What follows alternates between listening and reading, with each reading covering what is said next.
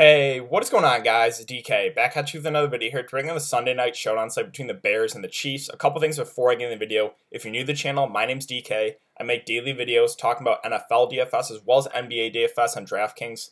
I'm also running a weekly $20 PayPal giveaway. How it works is all you have to do is leave a like and a comment in the video. It's one entry in the giveaway. Max one comment though per video. So it starts with my Monday Night Showdown video that I uploaded at the beginning of the week. We'll go throughout the week. We'll end with my Monday Night Showdown video that I upload either later tonight or tomorrow morning.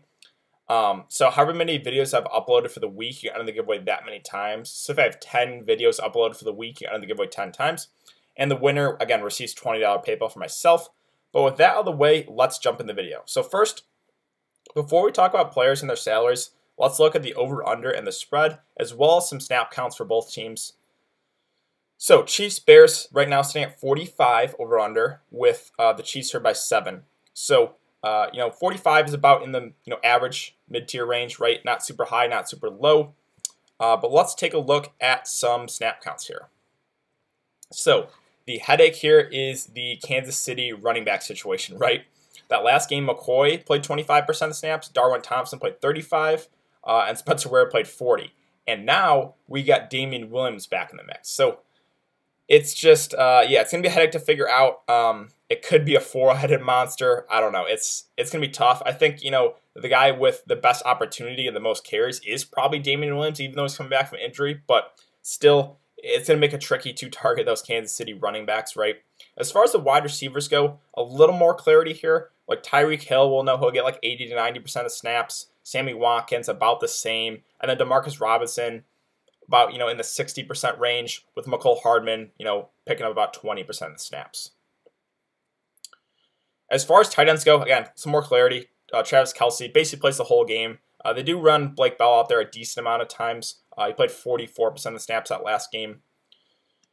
As far as the Bears go, so, they got a two-headed monster here, basically with just David Montgomery and Tariq Cohen. David Montgomery, the lead back, while Tariq Cohen is more the third down back. As far as the wide receivers go, Robinson and Miller basically playing the whole game.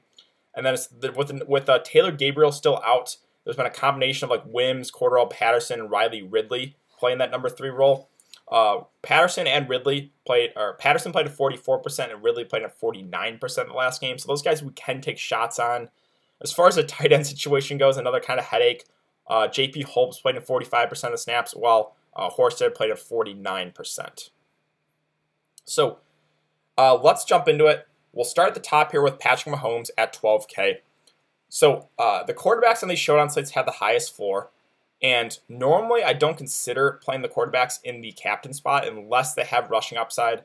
Patrick Mahomes is not a guy that's going to have like 100 yards rushing like Lamar Jackson, right? But he is a guy that can get you like 40, 50 yards on the ground and a touchdown. So very much, consider Patrick Mahomes. And it's Patrick Mahomes, right? He has huge upside no matter what. Even in a somewhat tougher spot, I think he stands out as a safe option. It's just whether or not you feel comfortable with the value guys in your lineup to get Mahomes in your lineup. So Mahomes, again, I think he stands out as a very safe play. I'm very much considering him in the captain spot too. So no issue if you want to spend up all the way for Patrick Mahomes. As far as his number, his top targets here with Tyreek Hill and Travis Kelce, Hill is at 11K, while Travis Kelce is at 10.8, right? These guys are pretty expensive, but you can probably fit, one of those guys in there with Mahomes.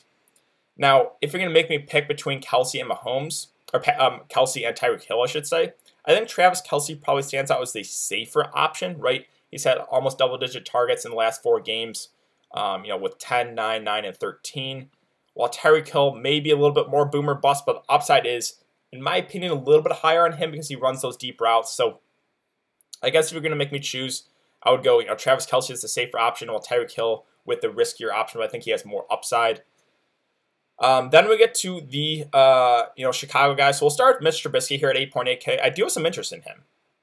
He's been pretty solid last 4 games, 20, 27, 33, 21 fantasy points. Another guy that's, again, not like a Lamar Jackson who's going to have like 100 yards rushing, but he is a guy that can get you like 50 yards on the ground and a touchdown. Same thing with Mahomes. So very much considering him as well, and I think you could go in their captain spot. And, the Chiefs are favored by 7 points, so it should be good game script for Trubisky, right? They should be playing from behind.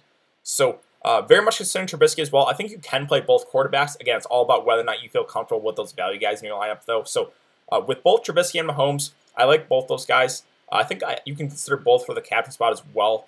Obviously Trubisky is like 3K cheaper than Mahomes. So, like I said, if you want to pick between the two, it's tricky. If you can definitely play both though. I think both have a decent amount of upside in this game. Then we get to the Bears receivers. So Allen Robinson and Anthony Miller have been playing like the whole game, last couple games. Robinson at 9.8, just stands out as a pretty good option, right?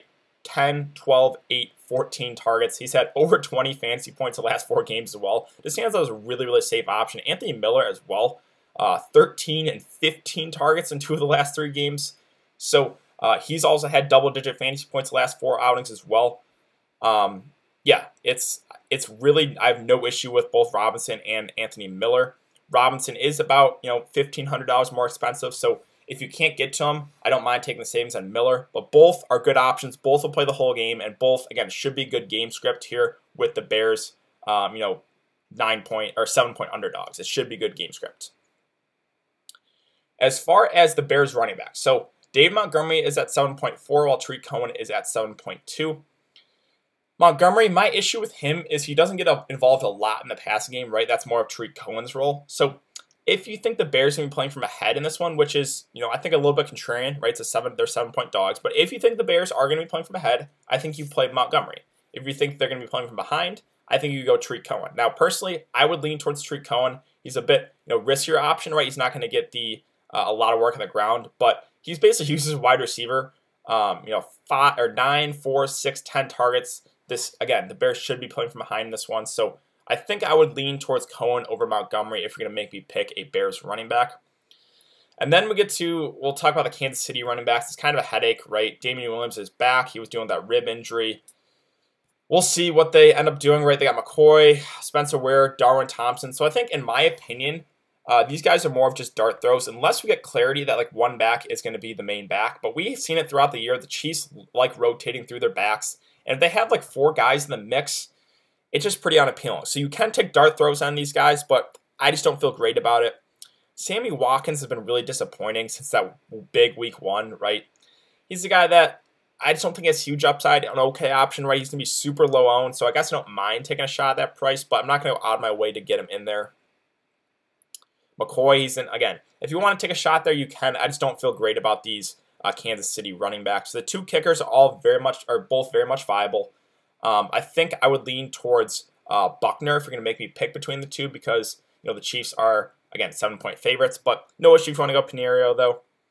Let's see, McCole Hardman, only a dart thrower, right? He's been playing about 20% of snaps. Now, he does have the big play upside. We saw it in the game against New England. 1 catch, 48 yards, and a touchdown. But I just can't recommend that with confidence with him only playing about 20% of the snaps. Darwin Thompson, again, in that range of, the running back mix, you can take a shot on. He's cheap, but I just don't know what the running back rotation is going to be like for Kansas City. Same thing with Spencer Ware. As far as the defenses go, the Bears are at 2.8. Did I pass the Chiefs? Chiefs are at 4.8. Not super high on either defense. Now, the Chiefs have been okay, but playing on the road against the Bears at 2.8, they're a pretty solid defense, but obviously, again, going up against Patrick Mahomes. So you can go through the defense. I just don't have a great feeling about either. Now, Demarcus Robinson is a guy that I don't mind, I guess, at 2K. Again, not a guy that has a lot of upside. Will probably only get a couple catches for you, but he is, playing. Let's see. So 79 that last game, or 2 games ago, 56% the last game. So he'll be out there for a decent amount of time. Again, you can take a shot there. If you're going to go up for those stars, right, like Mahomes, some of those, Tyreek Hill, Travis Kelce, or some of the Bears guys, you're going to have to take some shots on a couple of these cheap guys. So Demarcus Robinson, you can take a shot there. Horsted is, him and J.P. Holtz played, about half the game. Another one of those guys where I don't mind it, right? He's 1.6K, so if he gets a couple catches, that's, it probably gets you there. So, again, he's in that range you can take a shot on. Cordarrelle Patterson kind of filled in for the number 3 role. He's at 1.2K, another guy that is very much in play as a value guy. Even Riley Ridley, right? Both him and Cordarrelle Patterson played, let's see where they at.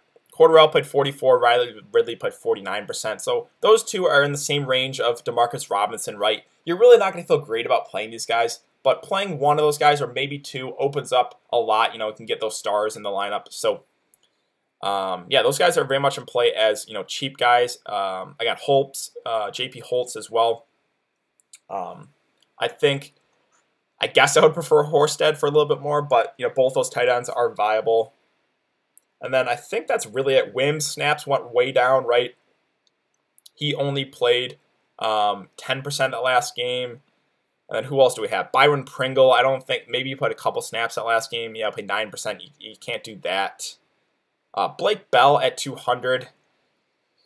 He did have 2 catches the last game. He's 200, right? He's the flat minimum. I guess you can do it. He's really not involved a whole lot, though, as far as pass catching goes. And that is basically it. So let's talk about captains here. Again, I think the both quarterbacks are probably the safest options with Mahomes and Mitch Trubisky. If you're going to play Mahomes in the captain spot, get some correlation in there. So maybe get like Tyreek Hill and like one of those Kansas City receivers in there. If you're going to play Mitch Trubisky in your captain spot, which I have no issue with as well, I think Trubisky goes a lot lower owned compared to Patrick Mahomes. But if you're going to play him in there, get some correlation, right? Get a couple Bears receivers in there and move on. You can also play both quarterbacks if you want to. Again, if you play like Mahomes at the captain and throw Trubisky in there, you got 5.8K remaining. So you can probably get like one more of these expensive guys in there, and then you have to take some shots at some cheaper guys.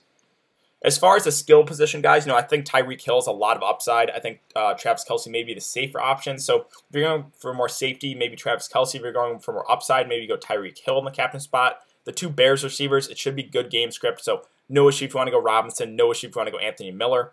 So those are probably, the safer options, right? I know they're the 6 most expensive guys, but those 6, had the most upside. As far as the Bears running backs, I think I would prefer Tariq Cohen there. I think, the Bears should be playing from behind this one. Sammy Watkins, if you're taking ownership in consideration, right, he's been terrible since week 1. He's going to be pretty low owned in my opinion, so you could always take a shot there. In my opinion, the Kansas City running backs right now are just dart throws. I don't feel great about either. And then we get to the cheap guys, right? So, guys like Robinson, Horsted, Cordell Patterson, Ridley, JP Holtz. These guys are all in the range of you can take shots on them. You're not going to feel great playing these guys, but you're probably going to have to play one of those guys, maybe 2, to get those stars in there. And again, if you want to take a shot on one of these guys in the captain spot, like say you throw, I don't know, Cordell Patterson in the captain spot, then you have 9.6K remaining. You can fit a lot into your lineup, right? You can fit like the 2 quarterbacks. You can fit, a couple of Kansas City guys, maybe one of the Bears receivers, and then kind of go from there. So that's always an option too. That's definitely a riskier option, right? Targeting one of those cheap guys in the captain spot, but if they have like a long touchdown, then you're golden. So that is always an option as well. But I think that's going to do it for today's video, guys. So if you have been enjoying the content, would really appreciate it if you could like this video and subscribe. Again, if you want to get entered in the giveaway, all you have to do is leave a like and a comment in the video. I will be back for another video to break down the Monday Night Showdown Monday Night Showdown slate, where I will announce the winner to the $20 PayPal giveaway. Also, if you guys are interested in NBA, I just uploaded my video for the 4-game NBA main slate. So again, if you're interested in that, you can check that video out. But thanks again for everyone coming to check out the video. I will see you guys later.